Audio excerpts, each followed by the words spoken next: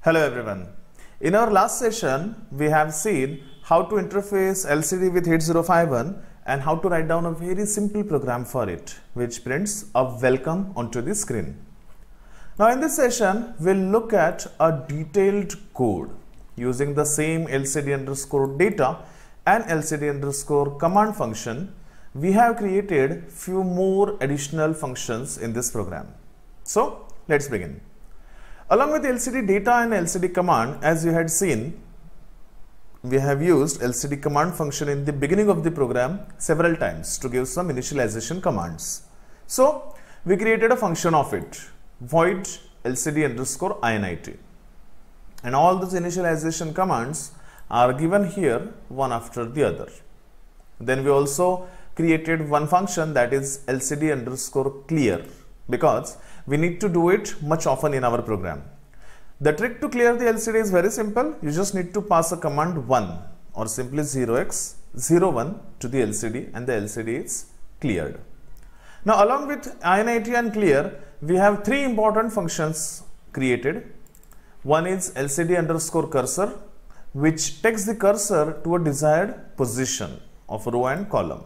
So for 16:2 LCD, the row can be 1 or 2, column can be anything from 1 to 16.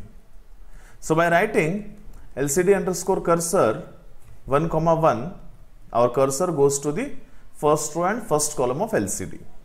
This is the code for the same. Then we have LCD_out, where we have to specify the row position, column position, and we can directly print a text string. The example is like this: LCD_out 1,1, hello, just like that. And then there is LCD_print function. Remember, the LCD_data can directly only accept ASCII characters. So if I give here 1,1, a number to be printed like this, it won't work. What we need to do is we need to convert this number into its equivalent ASCII format, and that's why LCD_print function is being created over here. Let's see how to write down a program with it. First of all, let's declare a variable, say int count is equal to 0. Then LCD_init will initialize the LCD. LCD_out 1,1, welcome. It will be simply printing the welcome message. Let's take a delay of 1 second. And then let's clear the LCD with LCD_clear. In the while one loop, what we'll do is we'll print LCD_out 1,1, seconds, and LCD_print here 2,1, count, 4. The last digit, that is 4, indicates how many digits are to be printed. For example, if the value in count is 35, by specifying 4, it will be printed onto the LCD as 0035, just like that. Then let's do count plus and a delay of 1 second.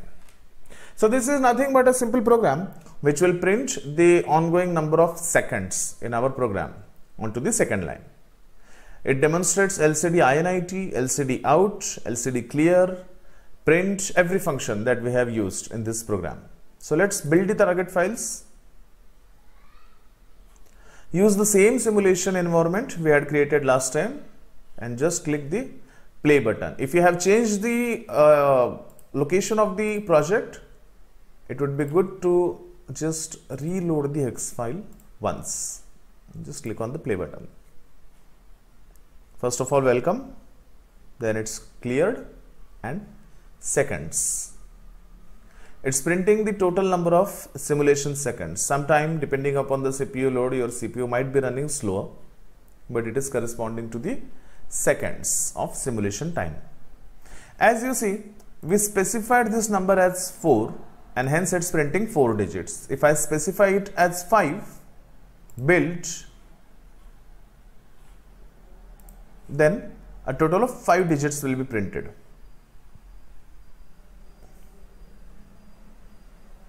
Now, depending upon the requirement, you have to decide how many digits of a number you want to print. For example, I can simply just keep it 2, which will print up to 99. After 99, it will become 0.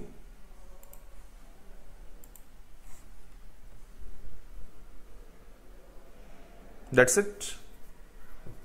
So, using these library functions, you can create almost any kind of project with LCD.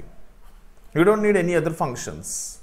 What you need to do here in this task is download the attached zip file which contains the Kill project as well as Proto simulation file. Study these functions carefully. There is a little bit of technical things. If you are interested, you can study the functions. Otherwise, you just have to master the usage of functions. Try using all the functions in every possible way so that you can create the further projects which are given with LCD and switches like up-down counter or a simple menu creation for temperature controller and so on. So that's it for this session. I hope you will enjoy this experience of learning LCD. Thank you.